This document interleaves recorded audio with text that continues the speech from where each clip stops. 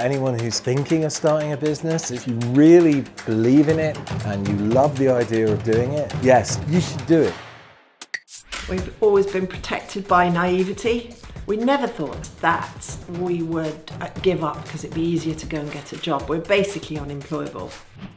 My parents started making some pizza for us and some friends. We rolled out with a wine bottle and it sort of just ended up being a business.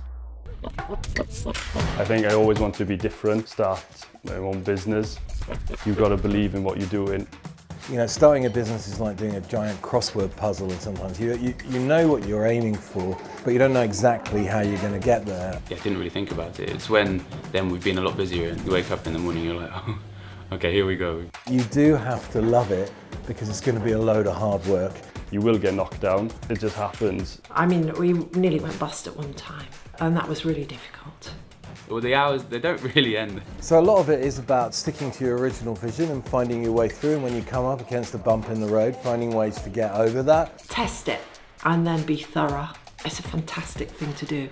Be prepared to work hard, just be patient, but it's definitely worth it. Once you find something that you love and that you believe in, don't chase the money, just chase the dream really, you know, and that's what we're doing.